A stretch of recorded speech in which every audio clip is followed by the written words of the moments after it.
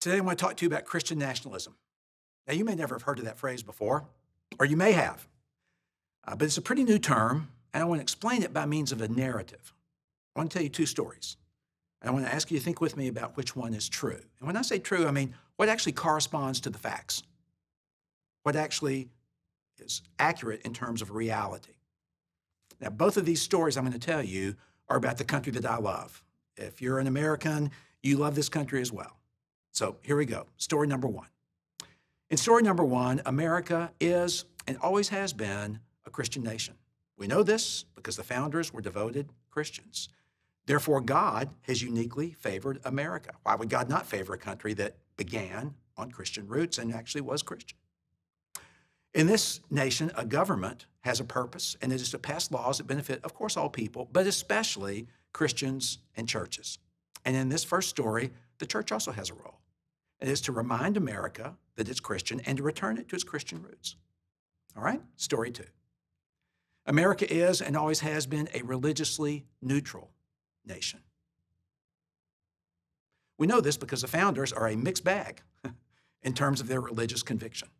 There were some devoted Christians. You no doubt have heard of the Puritans and the Pilgrims that came to our country back in the early 1600s.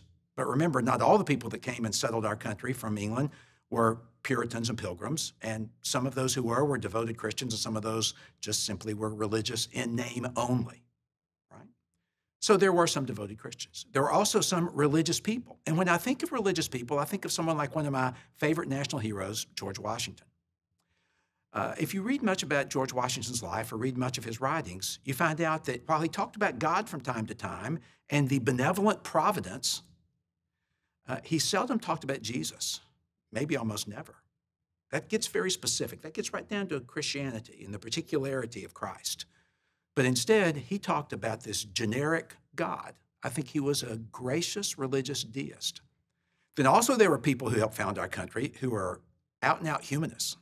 Ben Franklin made no bones about it. He was not a follower of Christ. He didn't believe in Christianity, but he believed in a generic God. He was probably a deist as well. Thomas Jefferson was the same way. Now, I'm a big fan of Thomas Jefferson too. The American Phoenix is what one biographer calls him. Jefferson, his genius is on display at Monticello. Having grown up in Virginia, I went to Monticello in 4th grade, 7th grade, and 12th grade. And if you've never been, I hope you'll go. My wife and I were up in Virginia about 5 years ago to see family and friends, and we went there one more time. And I just say to you, his genius is on display.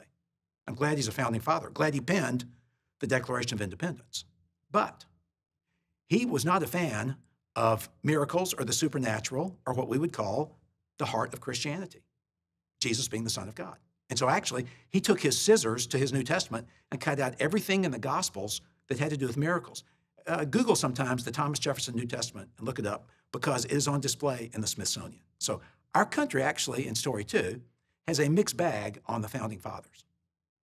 God, in this view, has blessed America richly. Who could deny it? But he also longs to bless all nations. In this view, the government's purpose is to pass laws that benefit not specifically Christians, but simply the common good. And finally, the purpose of the church is to influence Americans by speaking the truth and living in love. Now, I said Americans for a specific reason as opposed to America. And that's because now I want to talk to you about a particular understanding of America versus Americans. Right before I do that, let me just say that that first story, that's Christian nationalism. It's a popular story. I grew up with it. Maybe you or your parents or grandparents did. It's an attractive story. I mean, there are times I really want that to be true, and most likely some of you really want it to be true as well. But it's just not. It does not line up with the facts. It doesn't reflect reality as historians have discovered it. Every reputable historian I've ever read, and I've got 2 degrees in history, including an advanced degree that has a PhD after it in the area of history. All those historians indicate that story 1 is not true. It does not comport with the facts. Story 2 is. So here's my assumption, and it goes back to that statement about the purpose of the church is to influence Americans. My assumption is that a nation cannot be Christian. Only persons can be Christians. And I think you can argue this just by using common sense with everything else that's kind of along the lines of a nation, although on a smaller level, right? Let's argue from the lesser to the greater. A business cannot be Christian, although the workers might be, the managers might be, the board may be. A university cannot be Christian, although students may be, professors may be, administrators may be. A sports team cannot be Christian, although players may be, coaches may be, owners may be. So arguing from the lesser to the greater, a nation cannot be Christian, although its citizens may be or may not be, and government leaders may be or may not be. So if you think that America is a Christian nation, I implore you to think differently, because I think only persons can be Christians. And if you've never thought America was a Christian nation, then you've got one Christian here who's thought about this a lot, telling you that I agree with you. Second, I want to give you a challenge. I want to challenge you to speak and write only what you can verify is true. And by that, I mean stop creating or liking or sharing posts on social media that you can't verify is accurate. Man, we're in a crazy social media world, aren't we? I get so many things, and I have to evaluate quickly, is it true or not? Am I going to delete it? Am I going to pass it on? And what I'm saying is, when you receive something and you're not sure that it's true, don't pass it on. I actually think that if you and I did that, we would just end fake news forever.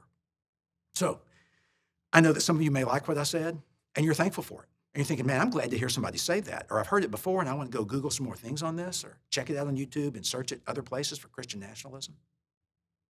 Some of you may hate what I've said. Hope you don't hate me, but you can if you want. And you think I'm absolutely crazy. And some of you just aren't sure. This is new to you, you're processing, and you just want to think about it. Well, wherever you are, I hope you'll weigh intellectually what I've said. Again, thank you for watching. If you like this video, be sure to give it a thumbs up. And for more content like this, make sure that you click subscribe button below and you'll be notified when more videos come out. And in the meantime, I hope that you'll check this channel for videos on marriage, on parenting, on sex. Let me tell you, our goal is, if it's meaningful to you, we want to try to deal with it from our perspective, but in a way that honors your perspective. So thanks again for watching.